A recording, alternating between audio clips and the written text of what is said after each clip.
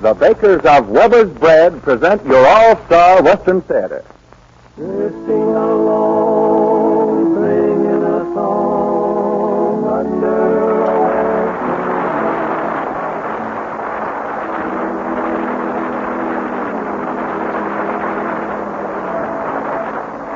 From Hollywood comes your all-star Western Theater, starring America's great Western singers Foy Willing and the Riders of the Purple Sage, with songs and a story of the West.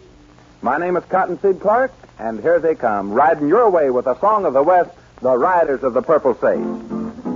riding, roping in the blazing sun all day, singing, swinging, as I travel on my way, riding, rocking, roping, grinding cattle all day long, singing and a swinging to a cowboy song, riding, roping in the blazing sun all day, riding in the saddle all day long, to a long and lonesome cowboy song, riding through the burning desert sand, to the land and country where a man's a man. And I'll go riding, roping in the blazing sun all day, singing, swinging, as I travel on my way, riding, rocking, roping, branding cattle all day long, singing and a swinging to a cowboy song, riding, roping in the blazing sun all day.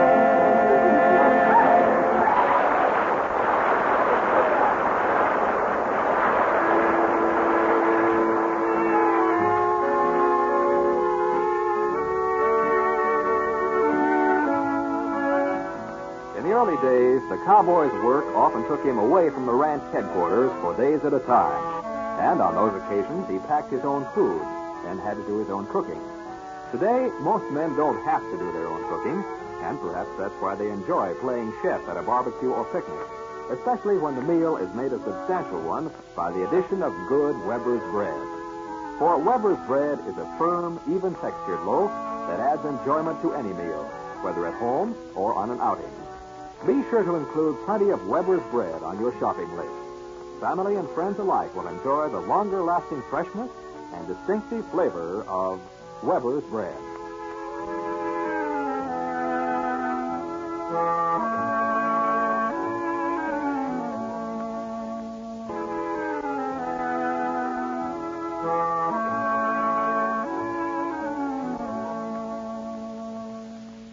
A song that will never grow old is a favorite love ballad of yours that you folks have asked the Riders of the Purple Sage to sing. You'll like it still more as you hear your favorite men of the musical West singing Good Night, Sweetheart. Good night, sweetheart, till we meet tomorrow. Good night, sweetheart, sleep will banish sorrow. Tears and parting may make us forlorn, but with the dawn, a new day is born. Oh, I'll say good night, sweetheart, though I'm not beside you. Good night, sweetheart, till my love will guide you. Dreams enfold you, in each one I'll hold you. Good night, sweetheart. Good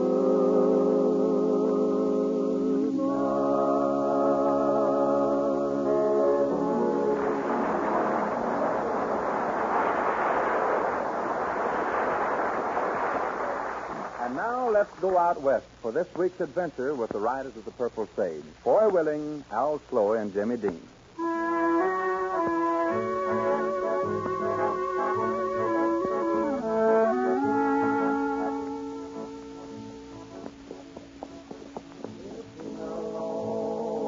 Singing a song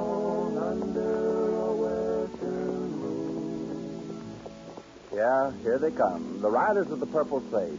Bound for most any place that means a month's pay in their jeans, and, well, then on again.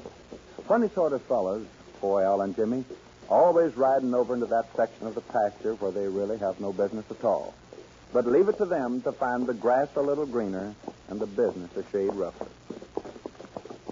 That must be old Lem Hogan's place right over there. Well, I hope so. We've ridden far enough to get here twice. Well, all I'm hoping is he's got a job for us like the fellow in Town City did. Claimed Hogan was having enough trouble for a dozen men. Yeah, leave it to us to get mixed up into some kind of trouble. Well, if you ask me, we ought to be looking for something peaceful to do. We always wind up right in the middle of something that's none of our doggone business. Oh, you're still carrying on like some fussy old woman. Yeah. Well, why shouldn't I? I want to live to a ripe old age. Well, here we are. Who's going to do the talking? I got more sense than you two guys. Let me do it. Yeah. Well, then start thinking of what to say, because this must be old man Hogan coming here now. Boy, he looks madder than a Bramer bull, too. You just ain't a kidding. All right, you men. What you doing on my property? Well, we thought maybe you could... If that nosy Carter woman sends you here, then you better start riding on. I ain't no mood for making deals. Now, look here. We just... You do the looking. I took as much nonsense from that old hen as I intend taking. Now go back and tell her whatever she sent you here for. The answer is no. Now, just hold your horses. If you'll stop letting off steam long enough to tell us what you're talking about, then we'll explain our business here. You mean old Llewellyn May Carter didn't send you here? We never heard of her. Well, then maybe I've been a little hasty. What was it you boys wanted? Well, we came out here looking for a job. But right now, I've got my doubts as to whether we want to work here or not. A job? You bet your bottom dollar I got jobs galore. I need men like a baby needs milk. Well, then what's the pay and when do we begin? 40 and pounds. What do you say, boys? Well, I reckon you can count on us until something better comes along. Well, good. Now take your horses down the corral. I'll have one of the boys show you to your bunks. After that, come into the house and I'll give you a line on your work. All right.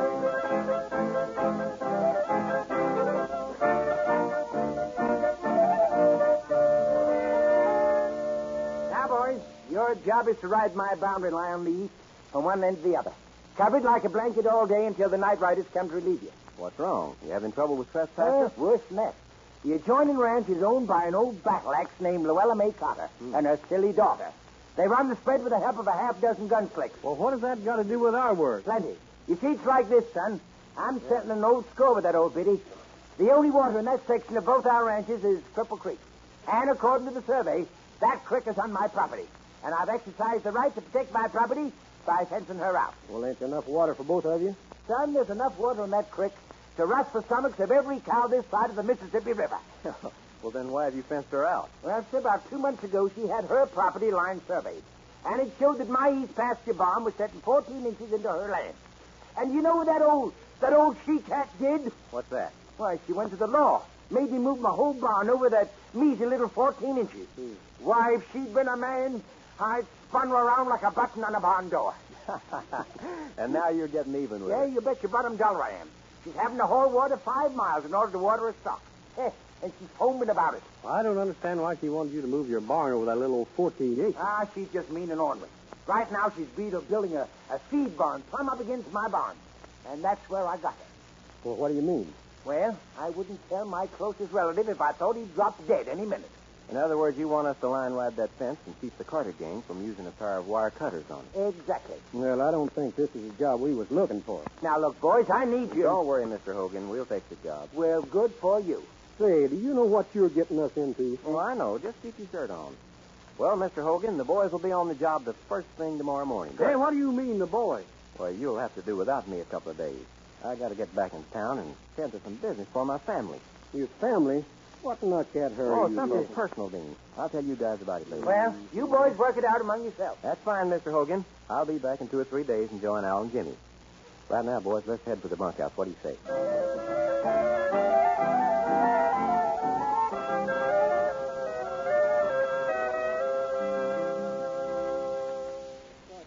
What's all this business about your family? Yeah, and what's more, I don't like the idea of being a target for a bunch of gunslicks. Now, don't get yourselves in an uproar. I just got an idea. Yeah, you always getting ideas. Your ideas are always getting us into trouble. Well, what is this brainstorm you've got? I'm going to ride over to old Lady Carter's place and go to work for her for a day or two. Have you lost your crazy fool mind? Don't brag on them, Dean. Okay. Now, look. There's a lot of unnecessary trouble going on between the Carters and old Hogan, and I aim to get to the bottom of it. Well, what business is it of yours? None in particular. Just got a hankering to find out what this is all about. Well, if that don't beat all I ever heard, then I'll put in with you. Right now, let's get some rest. There's things to do tomorrow.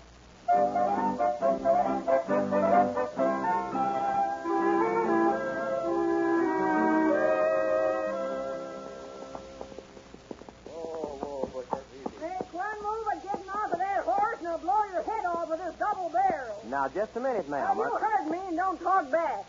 I'd straight back from where you come from and tell old Lem Hogan I ain't after striking up no bargains. Listen, I don't even know any old Lem Hogan. Well, you rode in from that direction. Well, that's the fault of the road. It runs that way. And what do you want? Well, I'm looking for a job. Well, why didn't you say so in the first place? Get down, stranger, and come in. Glad to see you. Always can use an extra hand or two. Just fixing to have breakfast. Come on in and join us. Now, that's better. Don't mind if I do, ma'am. Oh, Sam, take this man's horse down to the barn. He's going to set a spell with us. All right, Miss Carter. Come right on in, son. My name's Carter, Llewellyn May Carter. Glad to know you, Miss Carter. My name's Boy Willing. Well, it's good to know you, Willing. Right now, how would half a dozen fried eggs and a pound of bacon stick to your ribs? Now you're speaking my language. Then follow me. Good. Say, this is a nice-looking layout you got here. Best in these parts. It's a shame there ain't a lot of peace and contentment to go with it. You mean you're having trouble? Well, I didn't come at you with that shotgun to be funnin'. But I'll tell you about that later. Right now, let's get some grub under your belt. I'll go along with you on that. Oh, Millie, sit next to the plate. We got company for breakfast. All right, Mother. Just hang your hat on that cow horn there, Willing. I'll fix the washpan and get your towel. Thank you, ma'am. Who is it, Mr. Oh, hello. Hello. Willing, this is my daughter, Millie. Millie, this is Mr. Willing. Willing? I sure am. I mean, howdy, ma'am. Mr. Willing is going to work for us, honey. Well, that's awfully nice. Yeah, it sure is. That's what I was thinking.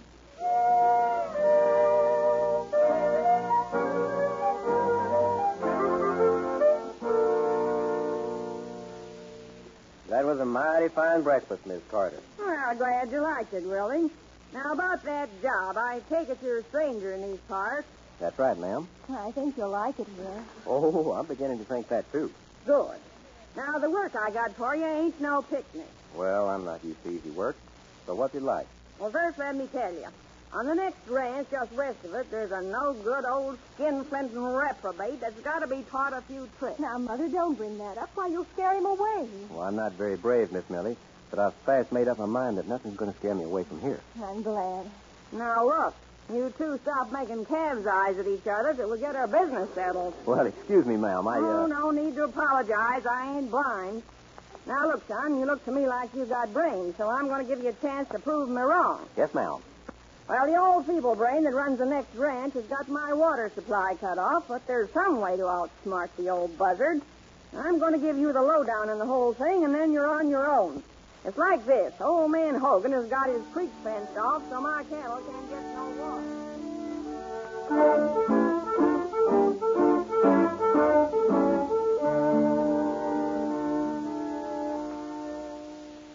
Well, it looks like your mother's giving me a pretty tough job.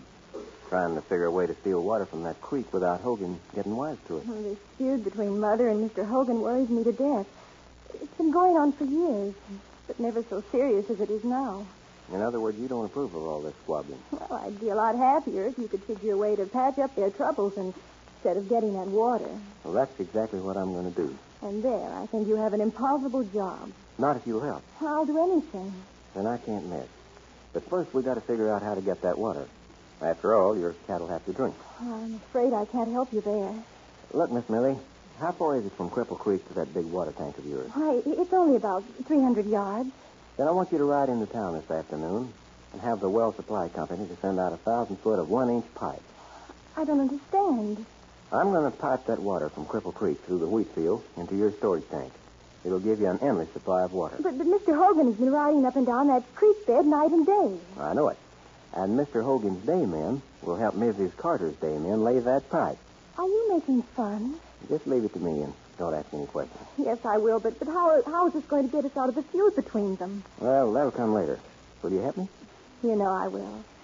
And this will be just between the two of us? Is that a bargain? I'm willing.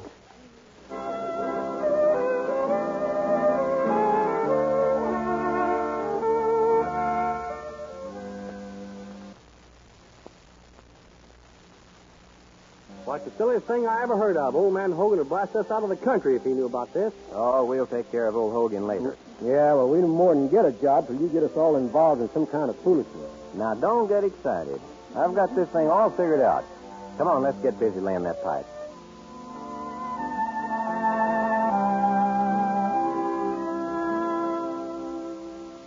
Well, Miss Millie, it's all finished.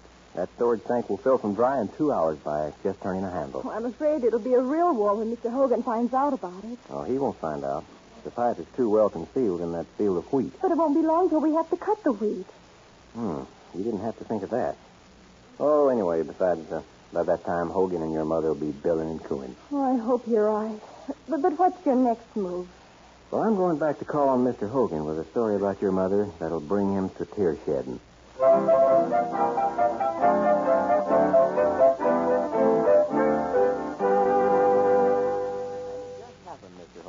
That I met her in town with her daughter. Say you did.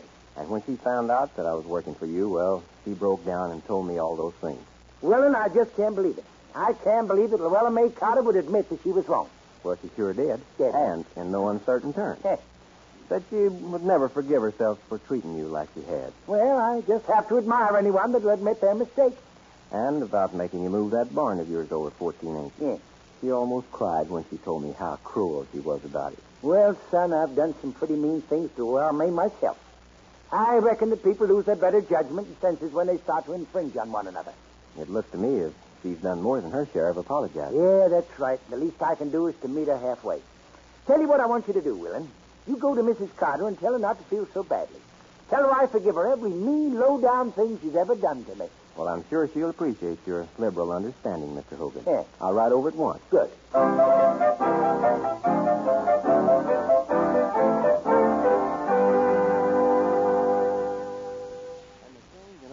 Hogan is amazing, Mrs. Carter. Well, I simply can't believe the old hypocrite would admit it. Oh, isn't it wonderful that he did? Sure is. I was just riding by, on our side of the creek, of course, when I run into him, and he really bends over backwards telling me how bad he'd been. I think it's wonderful that this feud has come to an end after all these years. Well, just between us, when I was a spell younger, I was mighty fond of Lem Hogan. To think that he went to the trouble and expense of laying a pipeline from his creek to my water storage tank. Well, that sure was nice of him, all right. Mother, why don't you invite him over for supper tonight? Well, that's a wonderful idea. I'll send him a letter. Will you take it to him, Willie? Be glad to, Miss Carter. Then I'll be back in a few minutes. I'll go right. All right. Oh, isn't it just too good to be true? Well, so far, so good. Now, the big problem is to keep them on a friendly basis after they find out we framed them. I just hope that will take care of itself. I'll tell you what you do. Get your mother to spruce up and look her best. Leave it to me. You'll bring Al and Jimmy back with you? Why should I invite competition? What do you mean? Well, I've got you all to myself now, and where women are concerned, Al and Jimmy's friendship means nothing to me. Is that nice? Well, in a way, it's mighty nice, sometimes. Here you are, son. Take this note to old Lem and tell him not to disappoint me. Well, I've got things to do. Come, Millie. You've got to work on the supper. I must get my nice dress out and iron it.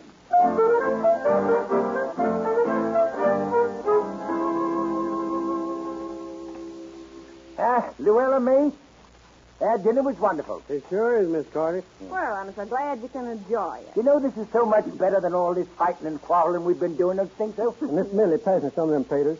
Sure, here you are, Jimmy. I just want you to know, Lem, that I've forgiven you for everything you've done. You forgiven me? Oh, she means she's sorry that this all happened. Oh, yes, yeah. Well, the same goes for me, Luella May. I'm forgetting all the things you've done, too. Pass the But, gravy. Lem, Would you have some gravy, Al? I don't mind if I do, Miss Millie. It's sure nice to see old friends forgive each other. Yes, It sure is.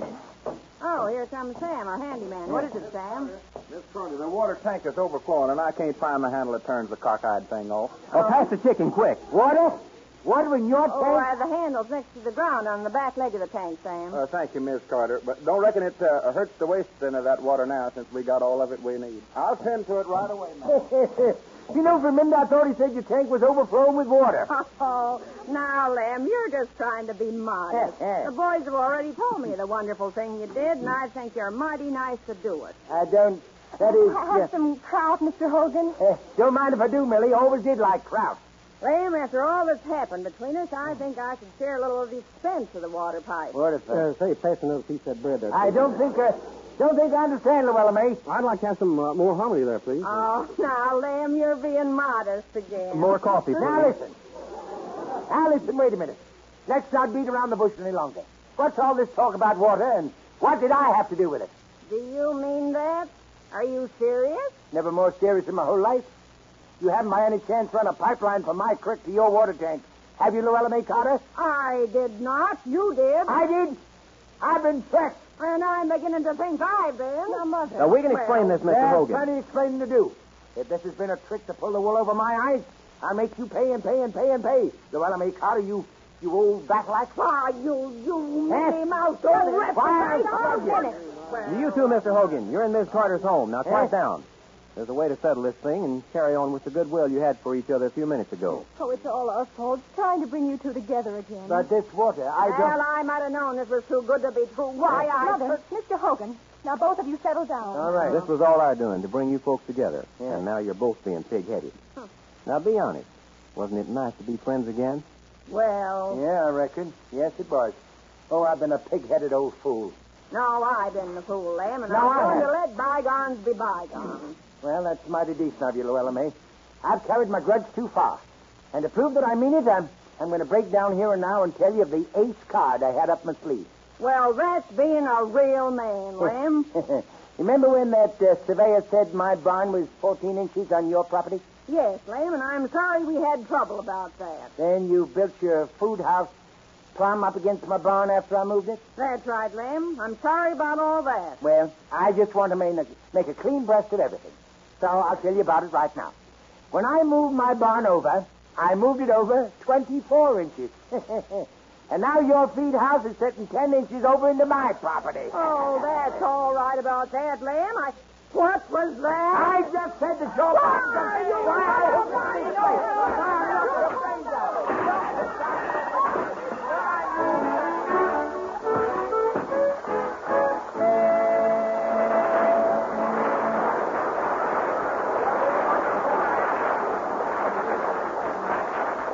And the feud kept going on just as before. Heard with the Riders of the Purple Sage in today's story were Miss Daphne Drake as Millie, Miss Ruth Parrott as Luella May, and Joe Forte as Lem Hogan. Now here once again are the Riders of the Purple Sage with an all-time favorite of yours. Put on your old gray bonnet, boys. On the old farmhouse veranda, there sat Silas and Miranda, dreaming of the days gone by. Said she, dearie, don't be weary, you were always bright and cheery, but a tear, dear, dims your eye. They're not tears of sadness, Silas, they are tears of gladness. 'Tis 50 years today since we were wed. Then the old man's dim eyes brightened, and his stern old heart it lightened, as he turned to her and said, put on your old gray bonnet, put little ribbons on it, while I hitch old Robin to the shade. Through the fields of clover we'll drive up to Dover on our golden wedding day. It was in the same old bonnet with the same blue ribbons on it, in the old shay by your side, that I drove you up to Dover through the same old fields of clover to become my blushing bride. The birds were sweetly singing and the same old bells were ringing as we passed the quaint old church where we were wed. And that night while stars were gleaming, the old couple lay dreaming of the words she said. Put on your old gray bonnet, with the blue ribbons on it, while I hitch old Robin to the shade. Through the field of clover we'll drive up to Dover on our golden wedding day.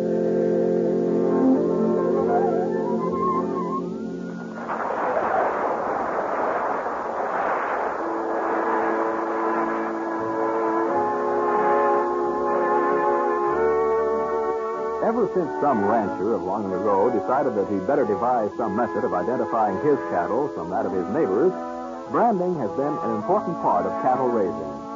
Brand identification is important in the bread baking business, too. But you don't need a brand to recognize Weber's bread. You can tell it by its firm, even texture, golden brown crust, and distinctive flavor. Weber's bread has been an outstanding favorite with Southern California families for many years because it's not only good bread, it's good all the time. And for newcomers who have not yet tried Weber's bread, it does have an identifying mark. It's the familiar blue gingham wrapper, a brand as famous as the bread is good. So buy Weber's bread when you go shopping. You'll like it.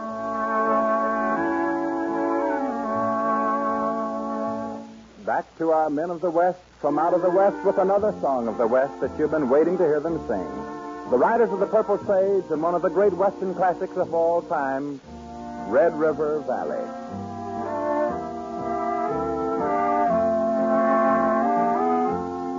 From this valley they say you are going.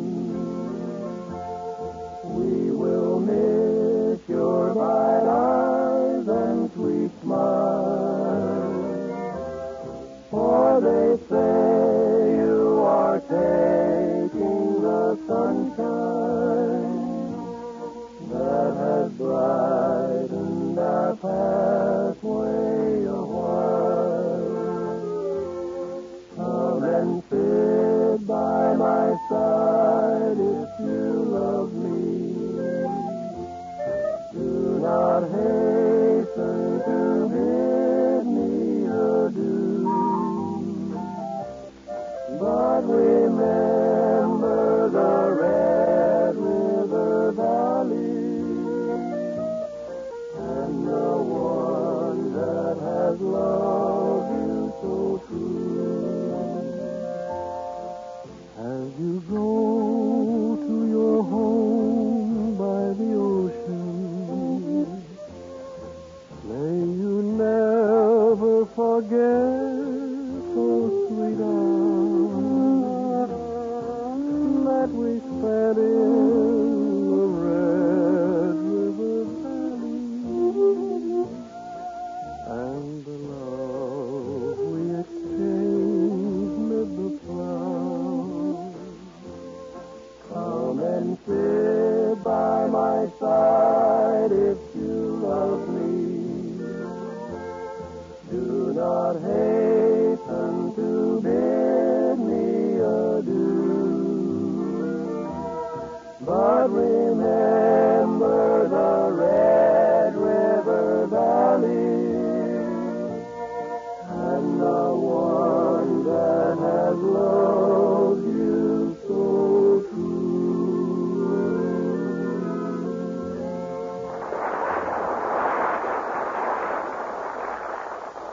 Well, it's another week come and gone, and it's been mighty nice being with you again.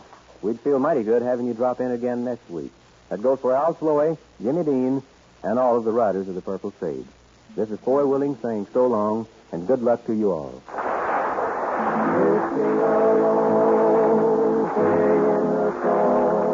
From Hollywood, you've heard your all-star Western theater, a V.M. Bear production starring America's great Western singers, Foy Willing and the Riders of the Purple Sage.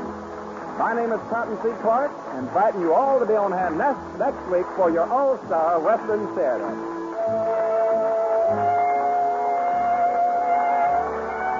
This program came to you from Columbia Square.